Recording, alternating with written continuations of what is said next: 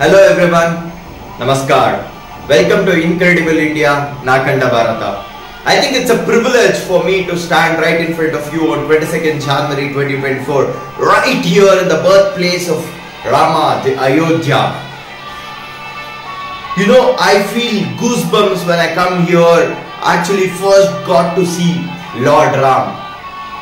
The most important thing over here is this particular sculpture is carved by an Indian, that too Karnatakan sculptor called Arun Yogiraj. It's a privilege to see that Ram Murti with a beautiful smile. I think it takes a responsibility of every Indian to come visit Ayodhya and come to Ram Mandir and take blessings of Lord Ram, irrespective of your caste, creed and religion.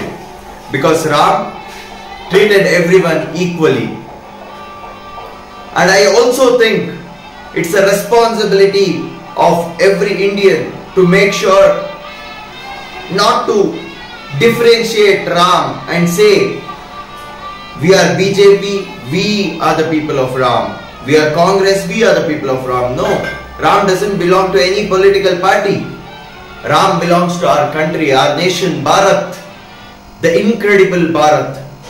I think Narendra Modi is the right person who has taken the authority today right in Ram Mandir to inaugurate this particular function, and I feel it's a very great privilege that we have Karnataka represented by one of the divine stars, Rishab Shetty, who made his beautiful film called Kantara, because of which he got a recognition as a true divine star, and he is a divine star, not just on the real screen, on a real screen as well.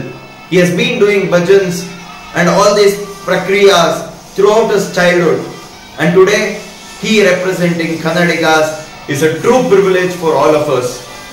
Jai Shri Ram.